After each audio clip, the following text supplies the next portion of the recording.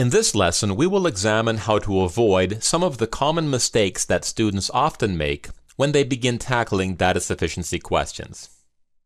The first tip is examine each statement independently. In other words, do not carry information from one statement to the other statement. I'll use the following example to show what can happen when we carry information from one statement to the other statement. In this question, we want to find Kwan's age. So first we examine statement 1, which tells us that Kwan is 2 years older than Olympia. So we think to ourselves, this information is not sufficient. For the statement to be sufficient, we would need to know Olympia's age. Now on to statement 2. Hey, this statement tells me Olympia's age. That's exactly the information I needed. So statement 2 must be sufficient, which means the answer is B. Now, of course, this answer is incorrect. What happened here?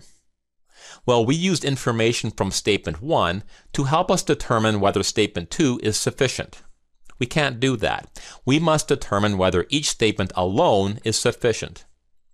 So how can we avoid making this mistake? Well, as you are examining a statement, say statement 1, cover statement 2 with your finger so that it does not play a role in determining whether or not statement 1 is sufficient. Similarly, when you are examining statement 2, cover statement 1. When we do this, we can see that statement 2 alone is not sufficient. Okay, that's the first tip. The next tip is do not overcalculate. Here's an example of this. In this question, we are asked to determine whether or not x equals 6. Statement 1 tells us that x is less than 10. Does this statement provide sufficient information to answer the target question? No, x could equal 6 or it could equal a different number. So statement 1 is not sufficient. Now on to statement 2. Does this statement provide enough information to answer the target question? Well, here's the mistake that some students make. They take the equation and proceed to solve it. Doing this wastes valuable time, since it is not necessary to solve this equation for x. Your only task when tackling data sufficiency questions is to determine whether or not a statement provides enough information to answer the target question. In other words, if we know that 4.25x minus 11.75 equals 13.75, does this provide us with enough information to determine whether or not x equals 6? The answer is yes. This does give us enough information because we could solve the equation for x, in which case we could determine whether or not x equals 6. Of course, we're not going to solve for x because we are not required to do so, and because doing so would waste valuable time.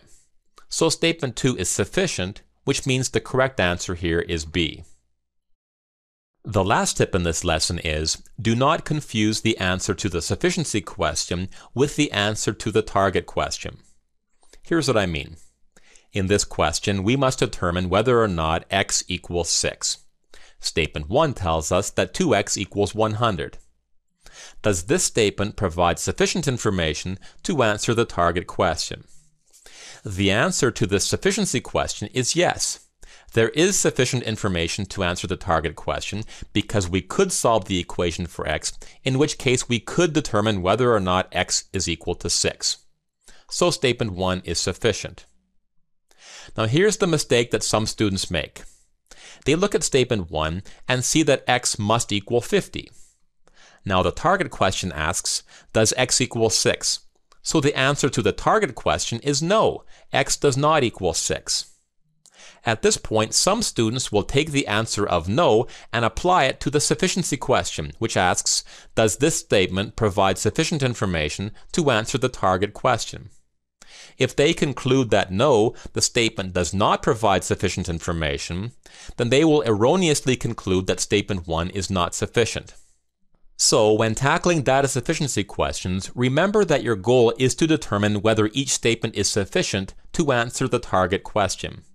Do not confuse the answer to the sufficiency question with the answer to the target question. Now let's finish this question. First, as we have seen, statement 1 is sufficient. Statement 2 is also sufficient, which means the correct answer here is D. So to summarize, you can avoid common errors if you examine each statement independently, do not overcalculate, and do not confuse the answer to the sufficiency question with the answer to the target question.